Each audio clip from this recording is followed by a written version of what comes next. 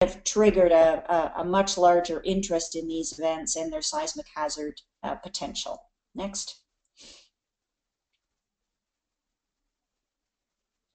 So in Western Canada, which is an area where I've been working with a number of colleagues at different universities and government agencies across Canada, in particular in the Western Canada Sedimentary Basin, which is the area that's outlined in red in the figure on the left there. It's a large development basin, not unlike those in the central U.S. in many ways. But in one way, it seems to be a little bit unlike the central U.S. in that we've also been seeing an increase in seismicity in the Western Canada Sedimentary Basin since about the same time as it began in the central U.S., around 2007, 2008.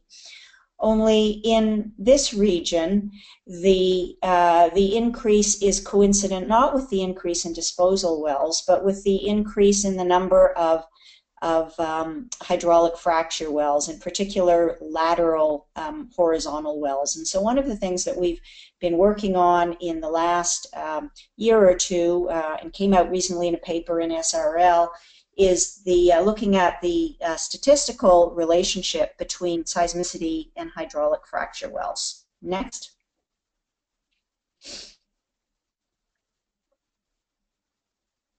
So just for those of you who may not be familiar with what I call as a shorthand, I use the term HF well as a shorthand for a laterally drilled multi-stage horizontal well.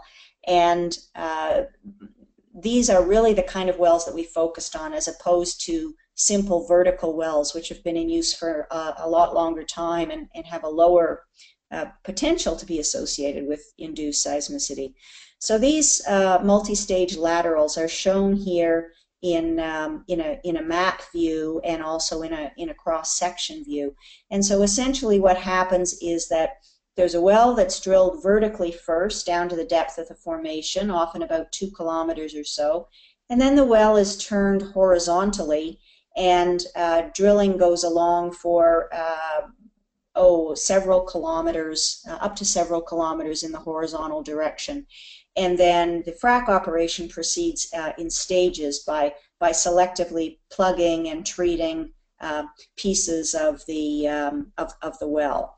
So the kind of signature that has in terms of pore pressure is quite different from wastewater injection, and that's what's shown on the bottom of the slide. If you consider wastewater injection, you just keep putting the fluid in there and it just gradually diffuses, and the more fluid you put in, the larger becomes the area, and so on. Whereas for a hydraulic fracture operation, you're really stimulating it at very, very high pressure. So it's a very dynamic kind of treatment, but it doesn't have the same time constant. It might take up to perhaps as long as 3 months or so for that pore pressure signature to dissipate, but eventually it will dissipate. So it's a different kind of a beast. Next.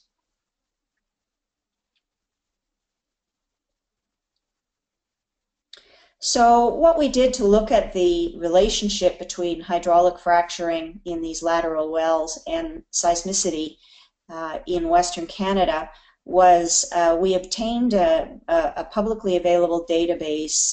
It consists of about 500,000 wells of all different types, including the wells that we're interested in. And we made a search through this well database with a piece of software called GeoScout. It's actually an industry software. And this revealed about 12,000 of these horizontal HF wells and about 1,200 disposal wells that have been active in one way or another since 1985. And we correlated this with a catalog of moment magnitude 3 and greater earthquakes that we compiled for the same region, and details of that's on our website. Next.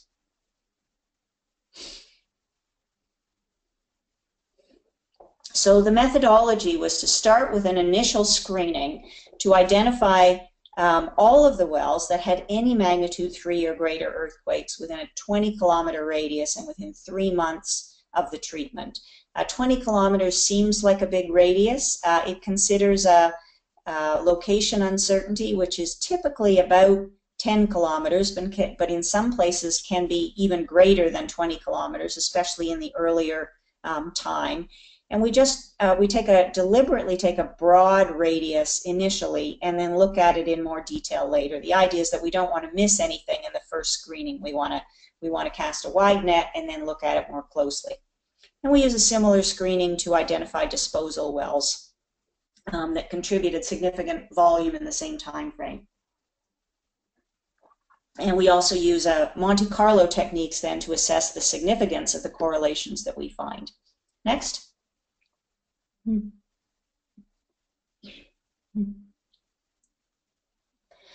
So in our initial screening, we found 52 HF wells out of 12,000, so about 4 in every 1,000, that have magnitude greater than 3 associated with them within 3 months of treatment. Almost all of those are since 2009. And so to find out whether that's greater than what we would expect by chance, we did a Monte Carlo analysis where we generated 5,000 simulated catalogs for the time period 2010 to 2015. What we did essentially was we kind of had a control catalog that used the seismicity from 1985 to 2009 and reproduced the observed clustering using a smooth seismicity model. It's kind of similar to what the USGS uses in its hazard map program, and we use those rates. And then if that's our kind of a model for simulating activity, we find that for the period that we're looking at, 2010 to 2015, the 10th to 90th percentile hit rate of wells having magnitude greater than 3 within 20 kilometers and within 3 months of a treatment is about 7 to 14. So we would expect to have seen 7 to 14 hits just by coincidence, and we actually saw 52. So we know that it's not just a coincidence, although it's also worth noting that we do expect some false positives. So out of those 52, we might expect about 10 or so to have happened just by chance. Next.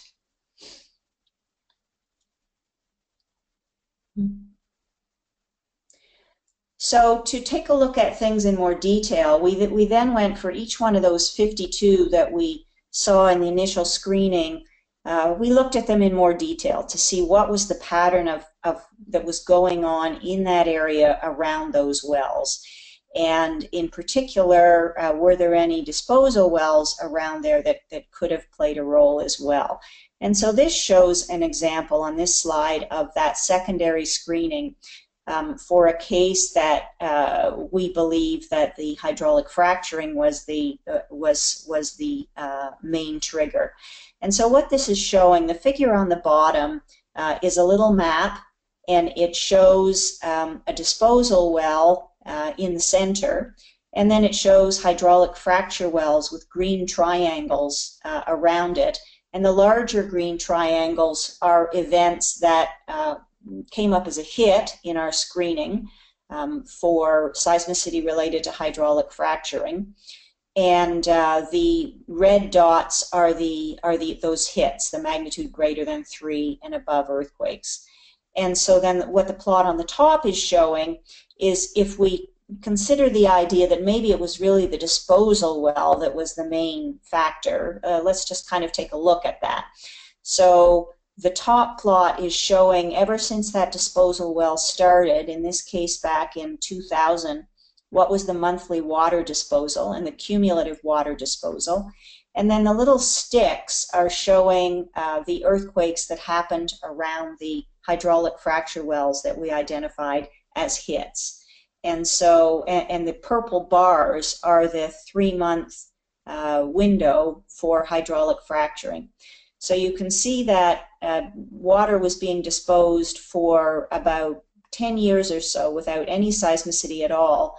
And then in these hydraulic fracture windows, the purple bars, when these operations took place, that's when we got these magnitude greater than 3 earthquakes. So we look at this and we think that that's probably not a coincidence. So this would be one that we would tag as being reasonable to say that there's an association between hydraulic fracturing and seismicity. Next.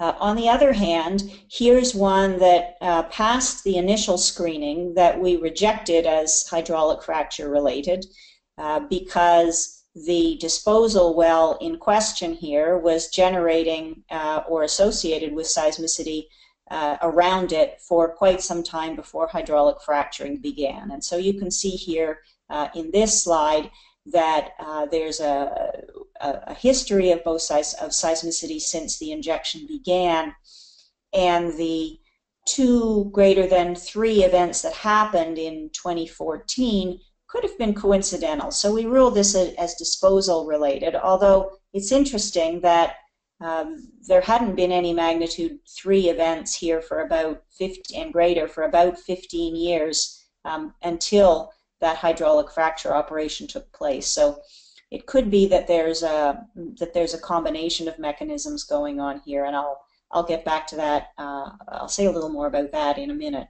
Next.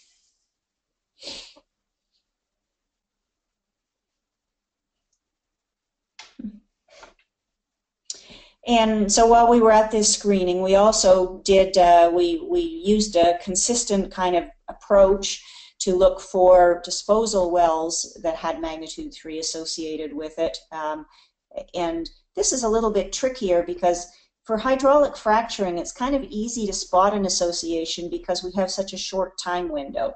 And so that's kind of diagnostic. Disposal wells, you don't have that the luxury of a short time window, so you kind of have to look at the pattern of events around groups of disposal wells to come up with an association. And on this basis, we looked for every disposal well or clustered group of disposal wells in cases where they were too close together to distinguish them. And we looked at how the fluid volume had evolved and how the seismicity had evolved to see whether the events appeared to be associated. Next.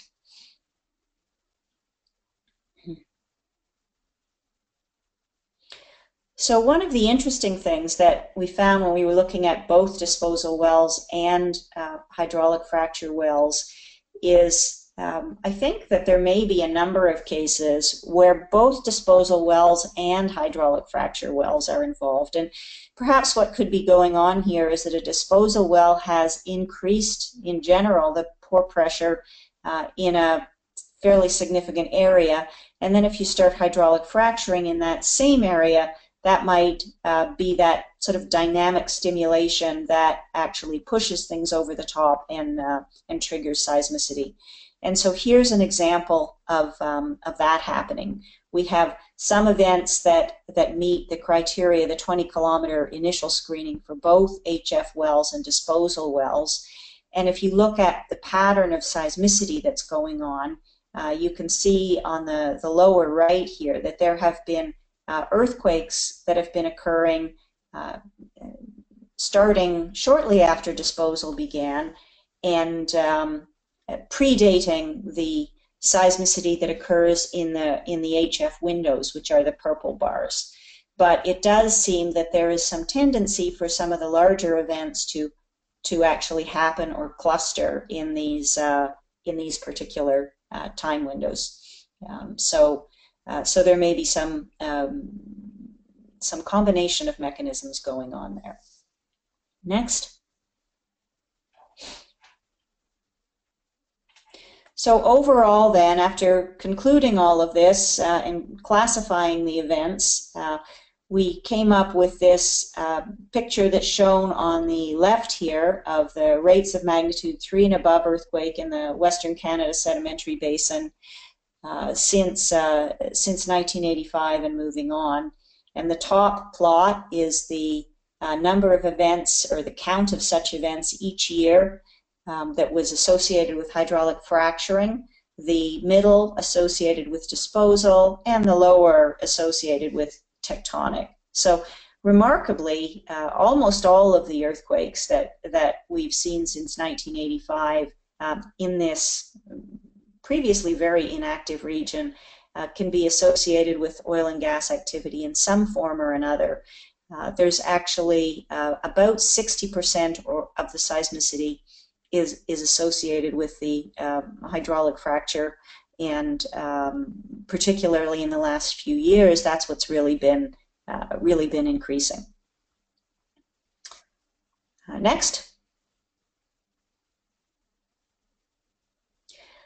So I think I'll change change the topic a little bit now and move into the hazard part of the talk. So the reason why this induced seismicity is important as well as being interesting is that I think that there's quite a significant hazard that's associated with these events, particularly if we're looking at critical infrastructure that has a very high reliability requirement, and I don't think that those hazards have yet been well recognized. And then, of course, the other reason why it's important is that I think that understanding induced seismicity really has the potential to revolutionize our understanding in a broader context of how earthquakes work. I think if we can figure out how to turn earthquakes on and off with induced seismicity, we should certainly be able to learn things about them that have much broader implications for tectonic hazards as well. Next.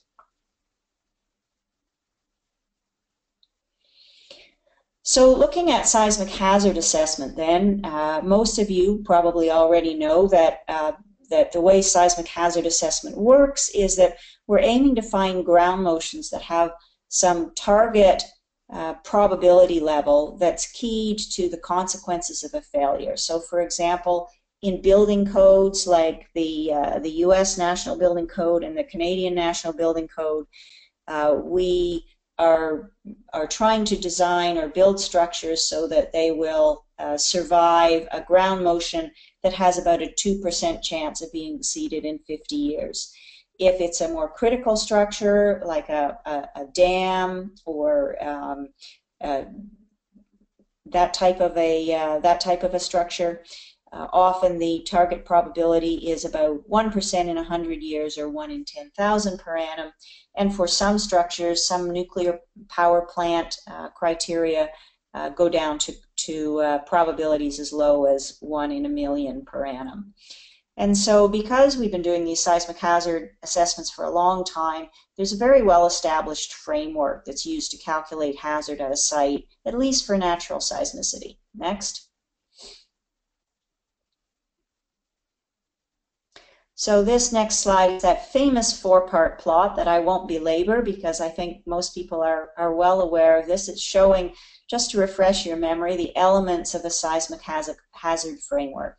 First, we identify our seismic sources. Those could be faults, or they could be aerial sources. Those aerial sources could be natural seismicity sources, or they could be induced seismicity sources. For each one of our sources, we characterize the Gutenberg-Richter relationship so that we know how often earthquakes of different magnitude happen in the source zone. Then we have a ground motion prediction equation that tells us what are the amplitudes of ground motion as a function of magnitude and distance.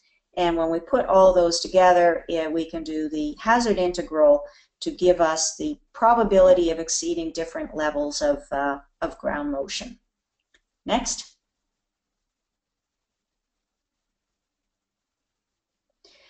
So we've done that lots and lots of times for natural sources. So if we were considering in Western Canada, say, and this would be very similar to many parts of the central U.S.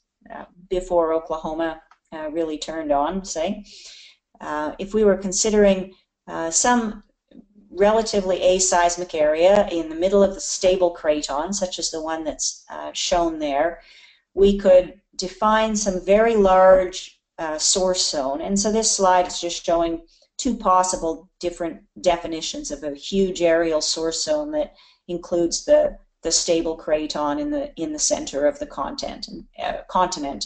So we might first have some very large source zone. Next. And then within that source zone, we could look at what the Gutenberg-Richter relationship would be. And I don't need to go into the details of this, but this just came from a study that I did with a colleague some years ago, looking at what the average rates of earthquakes of different magnitudes were on a normalized basis per unit area per year for sites in the middle of the craton, depending on how you averaged things and how you estimated them and so on. So we have some magnitude recurrence relation showing us how often we get earthquakes of different magnitude. Next. And then we have some ground motion prediction equation, and this slide is really just meant to illustrate the general concept of a ground motion prediction equation, where here we're showing the level of peak ground acceleration as a function of distance from the hypocenter for earthquakes of magnitude 4 in green, going up to magnitude 7 in pink on the top there. And this is just from one of the NGA West ground motion prediction equations from Boer et al. And a couple of lines have been drawn on there just for reference. One is about the felt threshold is down around somewhere around 0.1% G or higher. And that's shown down at the bottom. And then the threshold for potential damage is probably somewhere, depending on a whole bunch of different factors, between 5 and 10% G, which is shown by the dashed red line up top. And so you can kind of see there that what would correspond to your general knowledge and expectation. You wouldn't be surprised then to see that if you have a magnitude 4 earthquake, you might feel it out to 100 kilometers or so if you were in the west. And generally that magnitude 4 wouldn't take you above the damage threshold, because you would need to be, at least for median ground motions, within about 7 or 8 kilometers or so of the hypocenter in order to go above that potential damage threshold. And for most earthquakes at typical depths, the depth of the event would be perhaps 8 or 10 kilometers as an average depth. And so most natural events of magnitude 4 are already far enough away from the hypocenter when you're on the surface that you'd fall below the damage threshold. And then you can see, of course, as you get up to larger magnitudes, those numbers change. And so it's kind of an important factor is that for natural ground motions, the depth of them has an important effect on limiting ground motions on surface. Next. And so then if we put all those elements together and we perform that seismic hazard calculation for a site right in the middle of the stable craton, in the middle of the continent, we get something that looks a bit like this. This is the peak ground acceleration plotted against the annual probability of exceedance. And again, I've got a couple of lines on here. I'm pointing on the one of those arrows is pointing to the probability level that's 1 in 2,500 or 2% in 50. That's the building code level. And the other arrow is pointing to the 1 in 10,000, which is a typical critical structures level. And that green line then is the mean hazard peak ground acceleration. And then I've also put on here that felt threshold way over on the left and the damage threshold of about 5% G over on the right in red. And so you can see that if you're in the middle of the stable craton, for the natural hazard setting without any induced seismicity sources, if you're interested in the building code probability level, the ground motions are so low that they're below the damage threshold to begin with. So this explains why you don't normally have to do a lot of seismic design if you're in a site in the middle of the prairies. As you get down to higher reliability being required for critical structures, then even if you're in the middle of the prairies, you kind of nudge just above the potential damage threshold, which is why for critical structures, a seismic hazard analysis is always done, even if you're in an area that is not very high seismicity. Next. Okay, so that's the natural seismicity. So what happens if we stick an induced seismic source right in the middle of all that? Let's take a site that's in the prairies and say, what happens if we induce seismicity? Does that significantly alter the likelihood of strong ground motion? So we don't know specifically if we start an operation whether or not it will trigger seismicity, but we do now have a statistical model that I went through earlier for you. And that statistical model, for example, says that in the Western Canada Sedimentary Basin, for hydraulic fracturing, about 0.3% of those wells are associated with a sequence of events that has at least one magnitude 3 or greater event in it. Next.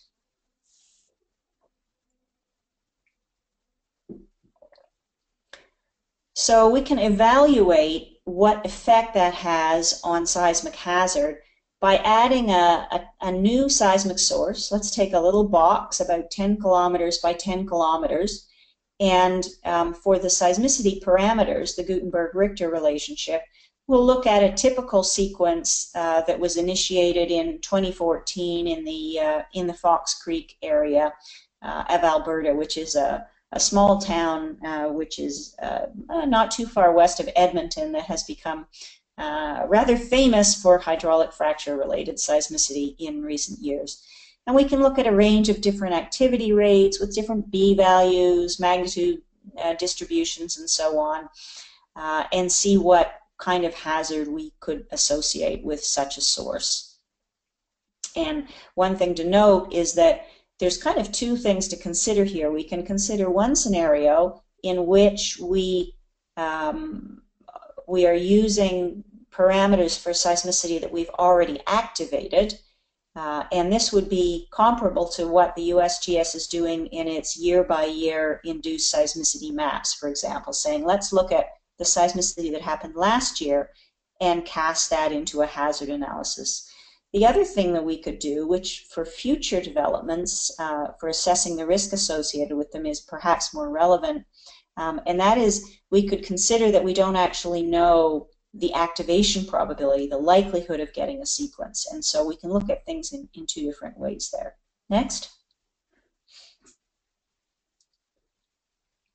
So what we did then was say you are going to be sitting on the top of a new induced seismicity source, a little box 10 kilometers by 10 kilometers, like in Fox Creek, and we used the observed seismicity in 1 year in a small box like that in the Fox Creek area to come up with a range of typical magnitude recurrence relations. And this comes from a paper with co-authors Gofrani and Asatorians in the Seismological Research Letters last year. Without getting into details, even though we know the events cluster in time, if we start by saying, well, let's just look at how many of them we got in a 1 year period and look at what typical magnitude recurrence rates we might assign as a result.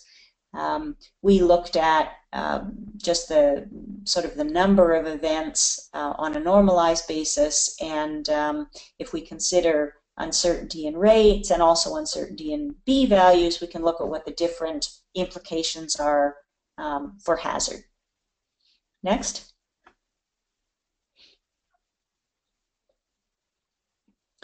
So this shows the result of such a calculation.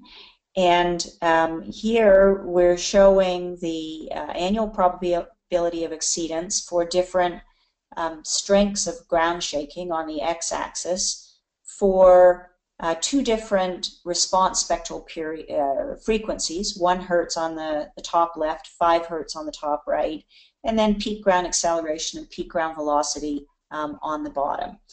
And again, I've used a green line here to indicate the 1 in 10,000 per annum probability level that's particularly important for critical structures. The red line is the hazard curve that we got for each one of those parameters from just the natural seismicity before we add that little source on.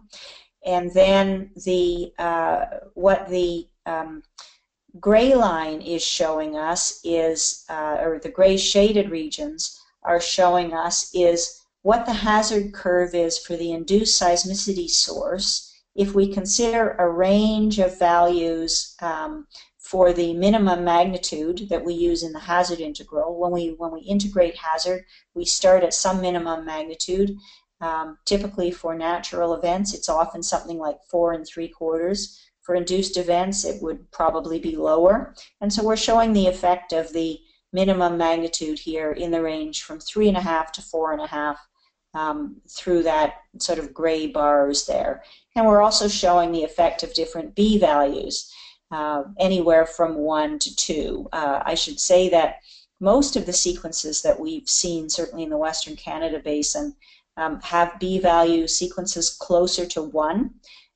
It has been argued that some induced seismicity has much steeper B values, and so we're considering quite a wide range here for illustration purposes. So you can see on this plot that when you get down to probability levels that are important for critical structures or even just for the building code, that in an area like Fox Creek, where we're actually seeing a lot of activity, the ground motion that you're getting from the induced seismicity source is much larger than you would get from the natural source, quite often dramatically so, for a wide range of assumptions of Mmin and also for the B value. Next.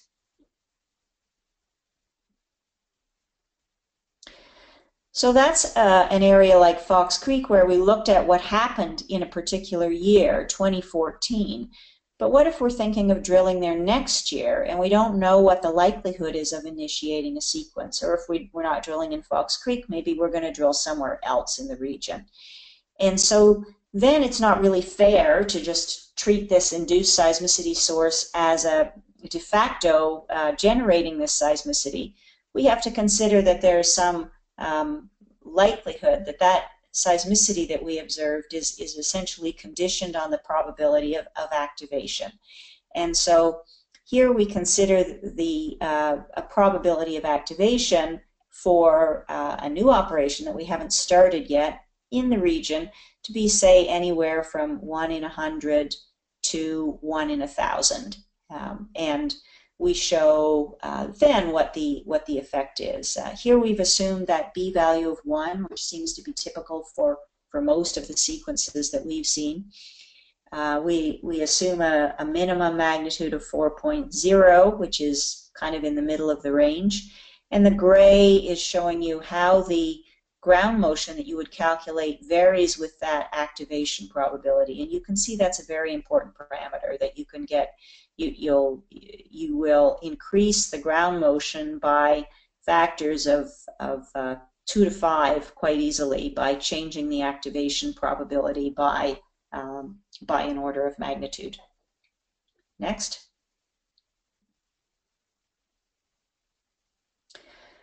So then to kind of look at that a different way, this is looking at a uniform hazard spectrum, which is commonly used in engineering. What it's showing is the amplitude of ground motion as a function of vibration frequency. And this is typically used as an input to engineering analysis, where if you know the fundamental frequency of your building, then you're looking at the amplitude that's associated with that. And so here the heavy black line is for this site in the middle of the craton, what the uniform hazard spectrum would be for input to a building design, or in this case, not a building, a critical facility, 1 in 10,000. From the natural seismicity, that's the heavy black line, is the natural seismicity. And then the other lines are from the induced seismicity for various different combinations. And it's probably most useful to focus on the upper lines, because those are the lines that you would get for a B value of 1 for different values of the minimum magnitude, 3.5, 4, or 4.5. So that's just kind of showing sensitivity to minimum magnitude and also to B value. The lower curve is what happens if you reduce the b-value, or increase it, however you want to consider that, to 2. Next. So if we look at a very similar plot, but now we look at the effect of maximum magnitude, here we're showing the same thing, but up top we're showing for that b-value of 1 having a maximum magnitude of 5 or a maximum magnitude of 7. And we've assumed this a probability of activation of 0.01 here. And we've assumed a fixed value here of m min of 3.5. And so it might come as a surprise to some people that although obviously there is a sensitivity to maximum magnitude, it's perhaps not as large as what you might imagine.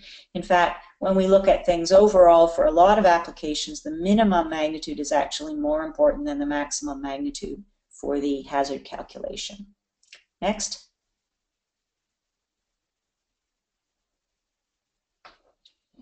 Okay, so this is just kind of an overall summary then,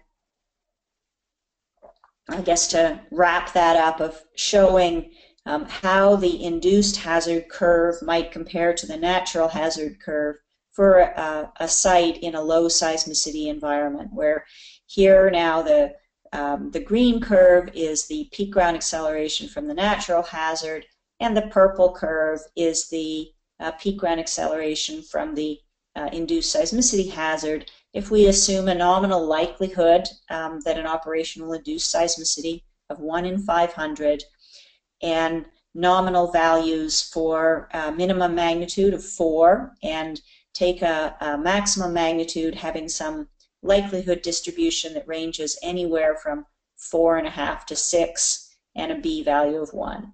And so you can see that the induced hazard curve has much higher ground motions associated with it than does the natural event curve, and particularly at the probabilities that we're interested in, that's really where the damage potential lies.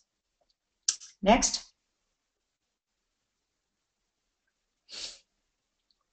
Okay, so the conclusions then on the induced seismicity hazard are, I think I've actually gone over most of these already. It can greatly exceed the natural hazard.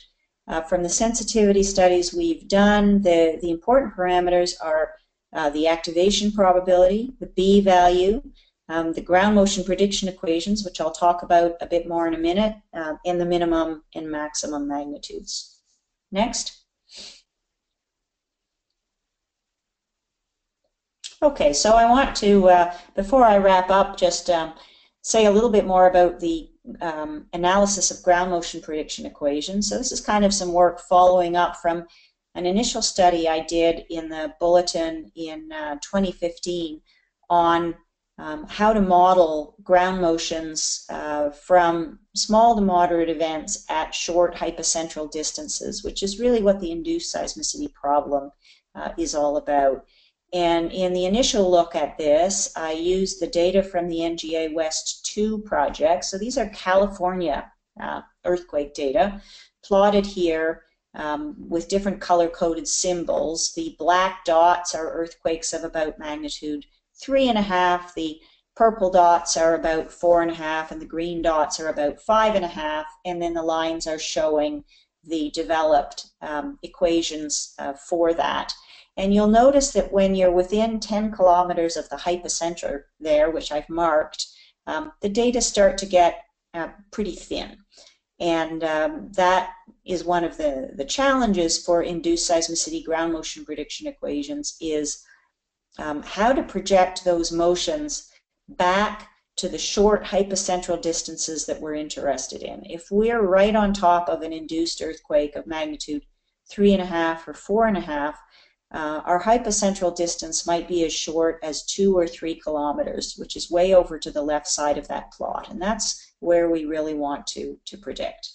Next. And so this leads into a couple of the key issues that I just want to overview very briefly for you. stress drop and its dependence on focal depth, main shock versus aftershock stress, and then that near source distance scaling that I just mentioned. Next. Okay, I'm going to start with stress drop and then come back to that near distance scaling.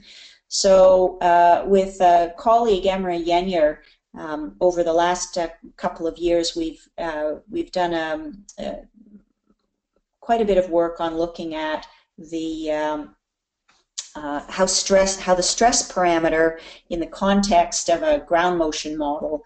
There's a commonly used ground motion model that's based on stochastic simulation where the parameters are calibrated with regional data.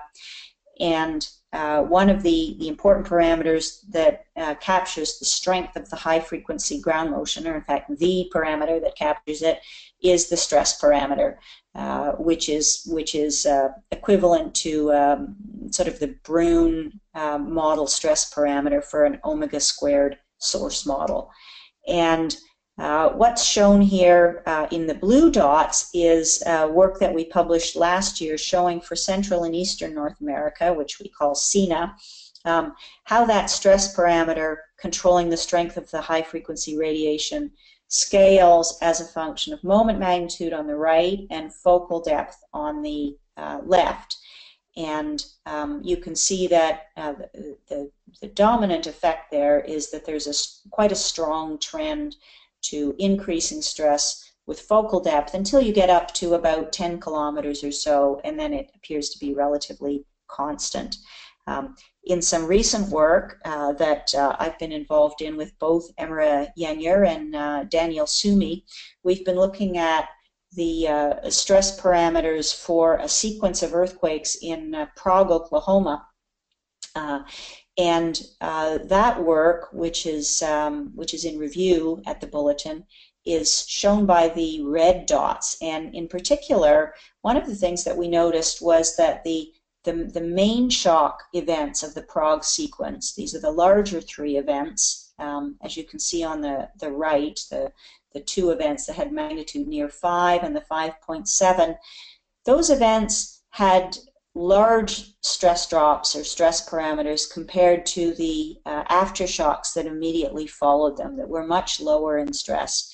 And so that's something that's very important to consider. It would be easy to take a bunch of earthquakes from one of these sequences and come up with some average stress and reach a conclusion that the stress drop of the events was really low if you didn't specifically distinguish between the larger main shock events, which from a hazard perspective are the ones that you're really interested in, and a lot of those weaker aftershocks of lower magnitude that happened later. Next. So now I want to get back to sort of ground motion scaling at close distances. This is something that is largely controlled by the functional form in a ground motion prediction equation. And this slide here is showing, it's from a paper by Douglas et al., and it's showing a bunch of ground motion data and different functional forms that go through them. And the main point that I wanted to make here is that you can see that those different ground motion prediction equations that have been drawn through the data or fit through the data have different rates of saturating or rolling over and getting flat as you get to very short distances. And those different forms will have huge implications for the predicted motions. You can see there factors of more than 10 in difference in predicted amplitude depending on what kind of a saturation form that you consider. Next. So, and this is just showing an important aspect of that ground motion saturation, and that is that it has to be magnitude dependent. And that's a key feature that ground motion equations for induced seismicity have to build in, is that as you get down to smaller magnitudes, you get a steeper behavior near the source than you do for larger magnitudes. And this plot is just showing for earthquakes of about magnitude 7, the saturation behavior as you get close to the source, compared to earthquakes of about magnitude 4, and their saturation behavior as you get close to the source. You can see that the attenuation is much steeper for the magnitude 4 events at close distances. And also in this plot, which comes from the NGA West 2, you can see the uncertainty in how that roll-off actually behaves, which is something that I looked at in my 2015 paper by considering 2 different forms of the near-distance saturation, which I've shown by the 2 different blue lines there. One that has an effective depth, which is what's controlling this roll-off, of about 3 kilometers, and one that has one of only about 1 kilometer at magnitude 4. And you can see that it makes a big difference to the ground motion in really close. Next.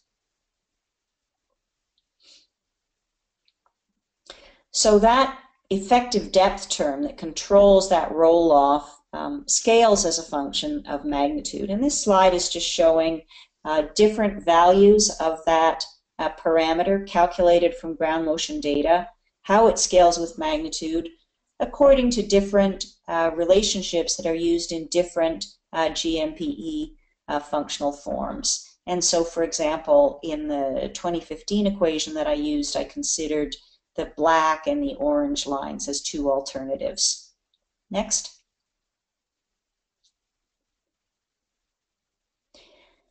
So some recent work that has been done using data from Geysers, California, is trying to use small magnitude data to try and constrain this value of the effective depth term better. And I'm going to sort of breeze through the details of this pretty quickly because I see we're running short on time. This is just showing how that parameter scales as a function of magnitude compared to different relationships that have been used, and I think that this work will help us in the future constrain that parameter. Next.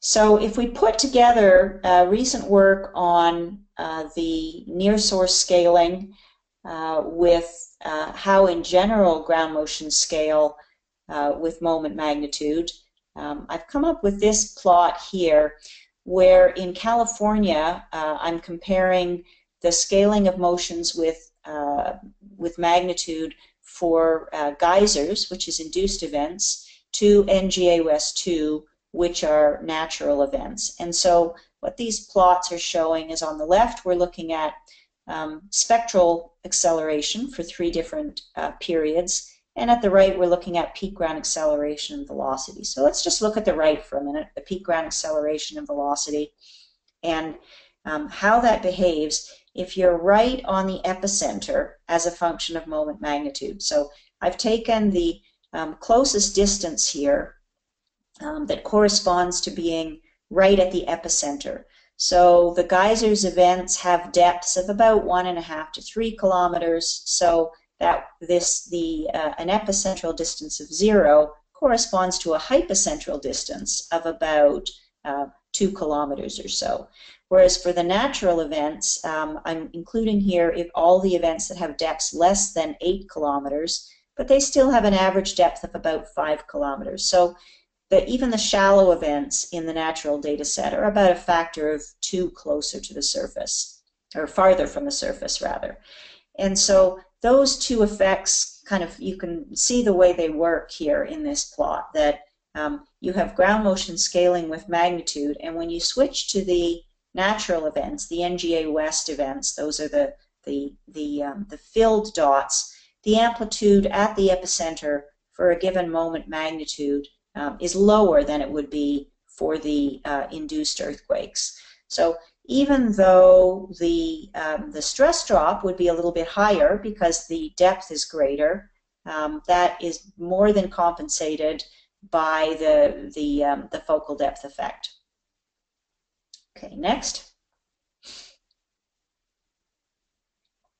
And then this is just a final sort of ground motion slide from a paper that was presented by Yenyer and others at the recent SSA meeting in Reno. This is showing peak ground acceleration and velocity for a magnitude 4.2 earthquake that was associated with hydraulic fracturing in the Fox Creek area this year. And the observations are shown as a function of hypocentral distance. The black is peak velocity and the gray is acceleration. And it's shown in comparison to 3 different variations of ground motion prediction equations for induced events. The 2 red curves are the model that I came up with last year in the bulletin for the 2 alternative depth terms. And then the blue line is from Yenyer and Atkinson model for earthquakes in Central and Eastern North America for similar magnitude. And that this kind of highlights an interesting interplay that happens. People who are familiar with ground motion prediction equations might wonder why the blue curve, which is a model for the central US, is so close to the red curve, which is a model for California. And there's a couple of competing things going on here. Our model for the central US has a focal depth term built into it. So it's being plotted for a shallow focal depth, a focal depth of only 4 kilometers, whereas the red curve is for the western US, but it's based on NGA West 2, and so it inherently is applying to a deeper event.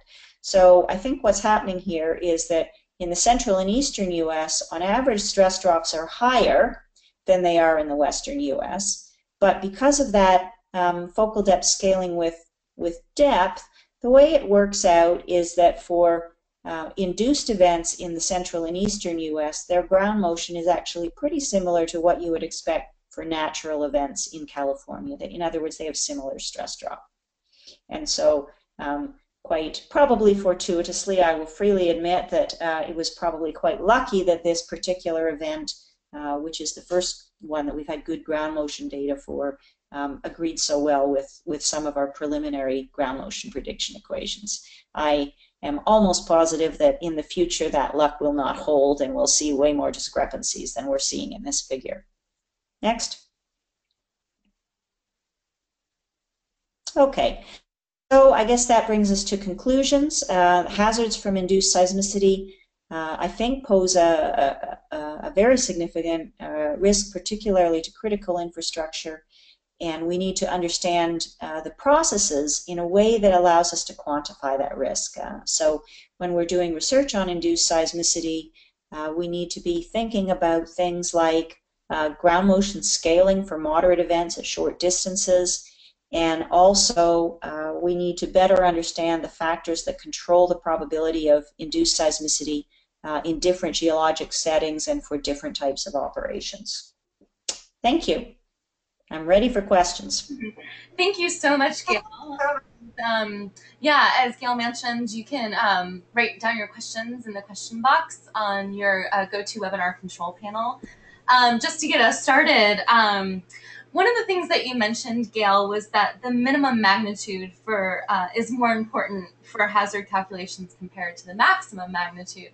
And yes. I actually hadn't, I didn't really think about that before, especially because when we think about, critical infrastructure and, earthquakes happening next to nuclear power plants or, what have you, we think about the maximum. So I wondered if you could elaborate a little bit about the minimum magnitude end, because that was kind of new to me. Yeah, so the minimum magnitude is, for those who aren't all that familiar with hazard calculations, the integral is conducted over a range of magnitude from minimum to maximum, and the minimum is chosen as generally the smallest magnitude that we believe that could be contributing to the hazard. So for natural earthquakes, from empirical experience over decades, most people have observed that when you've got natural earthquakes, it's very rare to see damage from anything that's very much smaller than magnitude 5 or perhaps magnitude 4.5.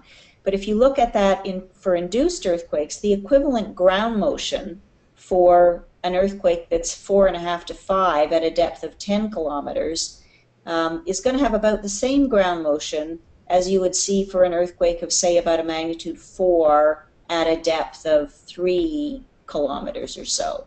So if we're looking at the hazard implications, we should be adjusting the minimum magnitude so that we're looking at the same ground motion level, because that would be what we would presume to have about the same damage potential. There's actually a very nice article that kind of illustrates how that works that was in the bulletin by Bourne et al., where they showed a hazard calculation for an induced seismicity operation, and they showed that actually most of the contributions to hazard were coming from earthquakes that were in the magnitude 4 to 5 range. Great, thank you. We did get a lot of questions in, so I'm glad I started with that primer. Will Lewandowski asks, where do you get the activity rates that you use in your PSHA? Well, actually, when we first did that PSHA, we kind of made the activity rates up. By activity rates, I'm thinking he's meaning the activation probability. I'll answer it two ways. I'll answer it two ways because I know the way this works. It's hard. He's probably typing furiously now. So first, I'll assume that he meant activation probability, and then I'll assume that he meant the rate given that the sequence begins. So activation probability then would come from these regional studies where we look at what is the association rate. So, for example, on average, we see 0.3% of hydraulic fracture wells have one of these sequences with a magnitude 3 or above associated with it. So we could use that, for example, as an estimate of the activation probability. Once a sequence is initiated, then, what we could do is look at the Gutenberg-Richter relationship of other sequences that have been initiated in that area, and use that to come up with the magnitude recurrence relation for sequences. And there's some tricky stuff in there about the way you kind of normalize things. We're used to normalizing on a per annum basis, and I think if we're considering a number of operations that happen in a little area in a year, that's still a reasonable thing to do. You can kind of put a number of operations together, and even though they might be turning on or turning off, you still have some rate of magnitude 3s that you would expect to see in a year.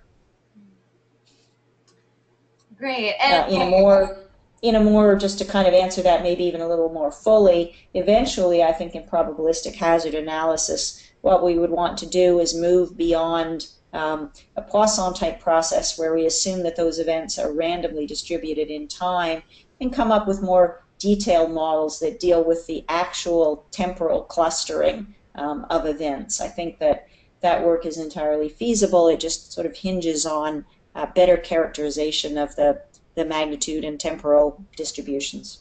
Right, yeah, because I think he asked a follow-up question about the declustering, if you did it and why not, and I think that temporal.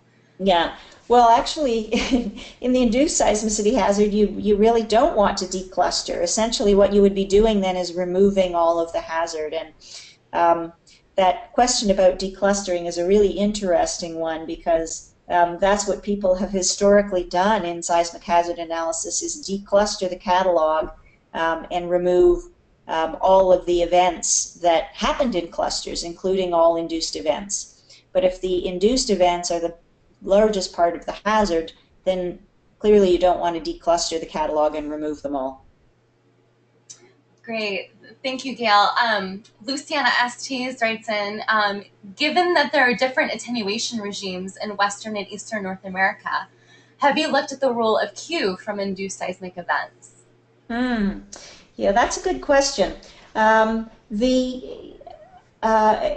Yes, there are different attenuation regimes, but those come into play mostly at larger distances. I think that by far the lion's share of the contribution from induced hazard, because it's coming from moderate events generally, it's mostly coming from events that are close by.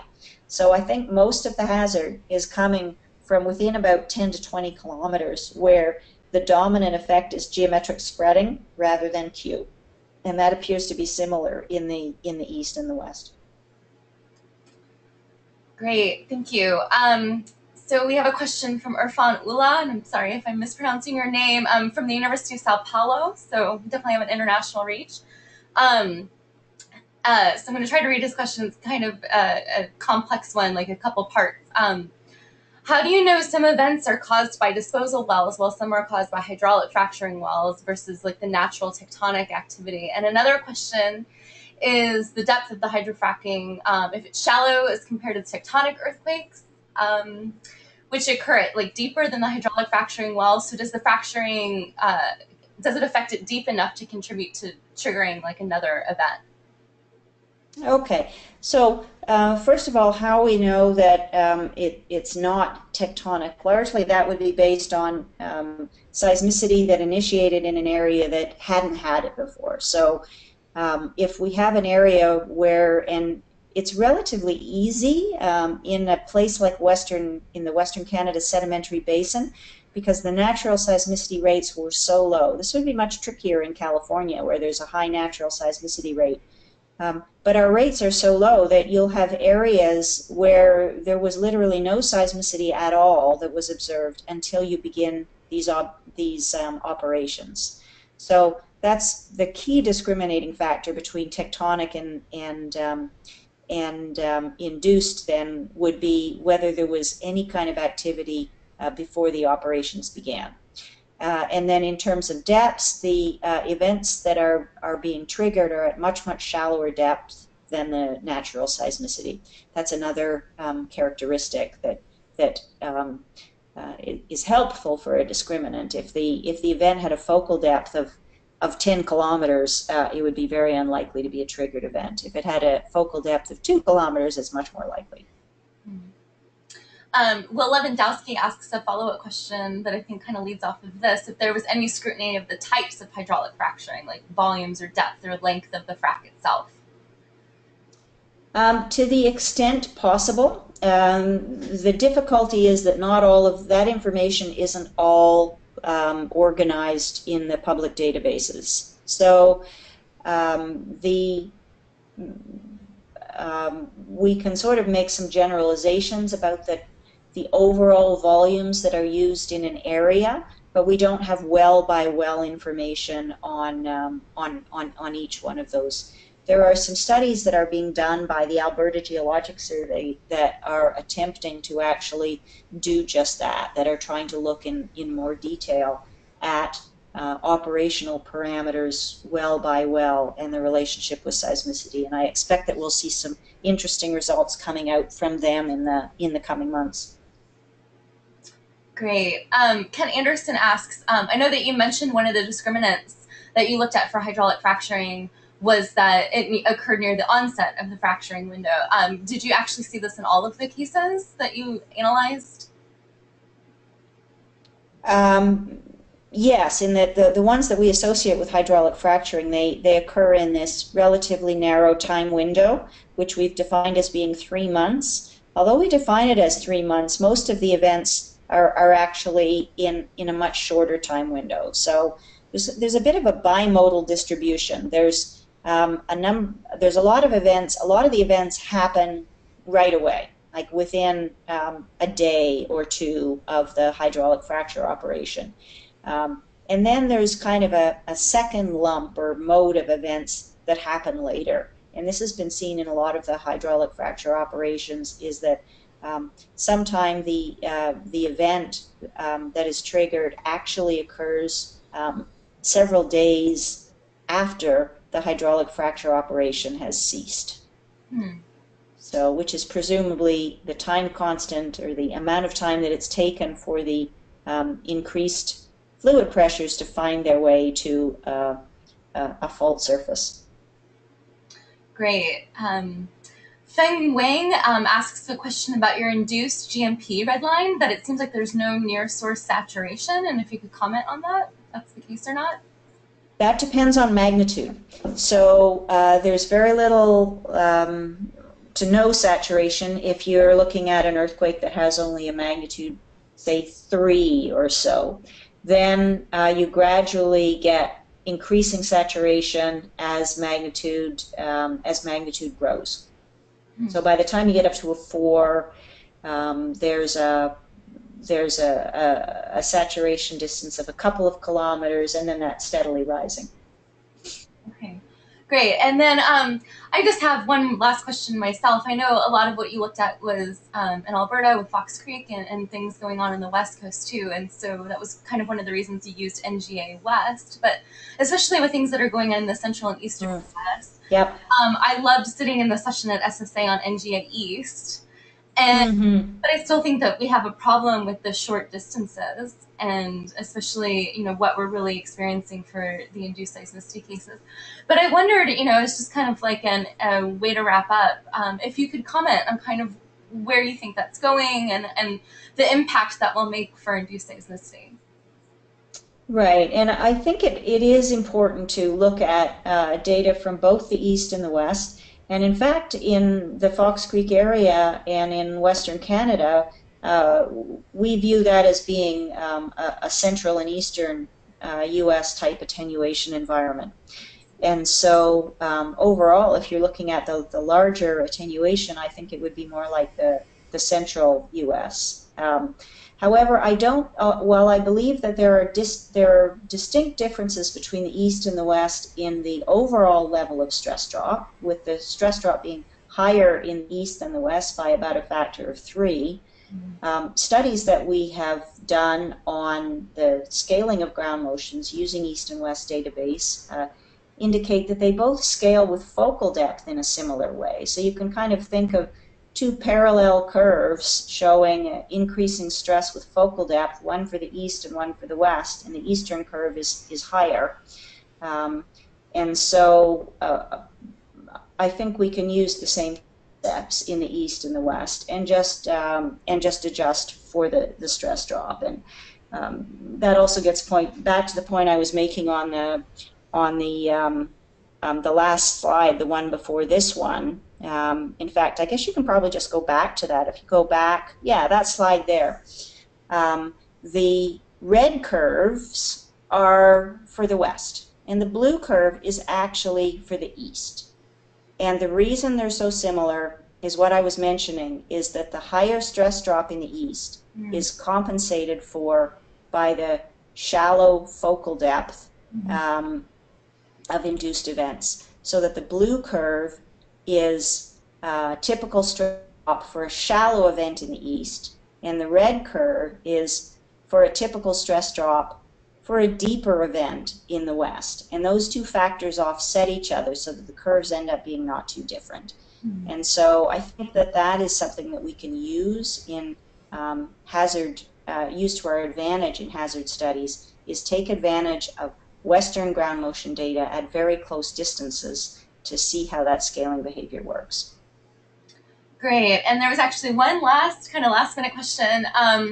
Will Lewandowski asks about government regulations and wondering if the Canadian government does require seismic monitoring of hydrofrac wells, and kind of how maybe that's moving within the government.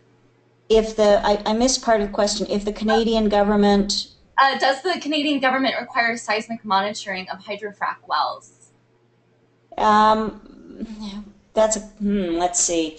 Sort of yes and no. I guess that there has been in some areas, where there's been induced seismicity. In BC, they're generally requiring dense monitoring in certain areas, although they're not requiring that data be made public. They're requiring the data be available to the regulator, which is something quite different. And in Alberta, in specific areas, in Fox Creek, they need to have monitoring in place that is capable of essentially detecting if they have magnitude greater than 2 events and reporting to the regulator. Again, in that case, there's no requirement that those data be made public. They just have to be reported to the regulator. But if the event in Alberta, if the event exceeds magnitude 4, then the data does become public. Okay, I see. And Will just said he wanted to clear his name, that it was a question from Rob Williams. Ah, okay. Yep.